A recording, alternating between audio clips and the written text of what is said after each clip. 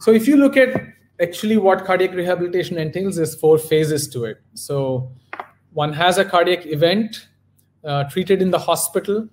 And then phase 1 cardiac rehabilitation is something that takes place in the hospital. So that's the so-called inpatient cardiac rehabilitation, or ICR. So just prior to discharge, 2-3 days out from a heart attack, a cardiac rehab specialist will come talk to the patient, reassure them that they'll get better, reassure them that there's a plan in place to get back to their pre-event lifestyle, talk about the resources in the outpatient setting and how to follow up, and then determine when they're well enough to be discharged, along with the cardiologist taking care of the patient, cardiologist or medicine doctor. So it's a collaborative effort. Phase 2 is the critical part of rehab. That's the core outpatient cardiac rehab. Usually for the first 2 months or so, that's the intensive outpatient cardiac rehabilitation. AIM is continuous assessment and review.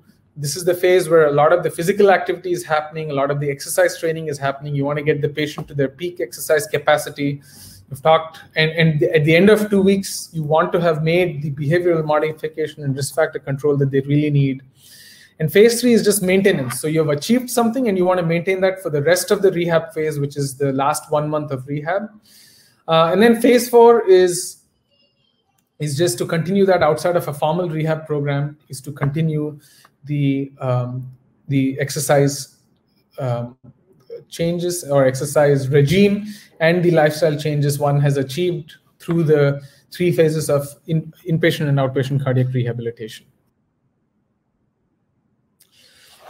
And then Dr. Snigdha mentioned, today's COVID pandemic era, how does cardiac rehab function now? So until now, everything had been, you have a rehab center, they have machines, treadmills, ellipticals, gyrometer-based exercises, upper arm exercises, lower body exercises, cycles, all this equipment. But today, going to a physical location is like going to the gym, and that may be problematic. So home-based cardiac rehabilitation is a offshoot of standard cardiac rehabilitation.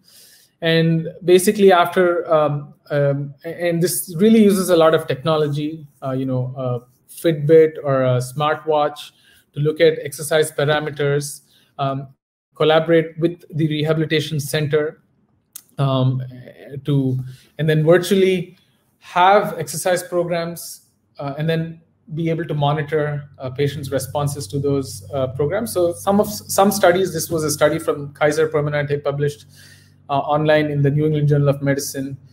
Basically, they enrolled 2,000 patients, 2,000 plus patients, reasonable adherence, 1,800 patients finished the program.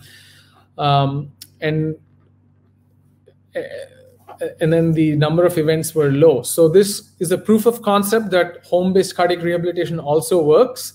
The key is to actually have that regular communication with the rehab specialist and to be able to perform the exercise and have that feedback, and this translates into health benefits. So it's a feasible model of providing healthcare.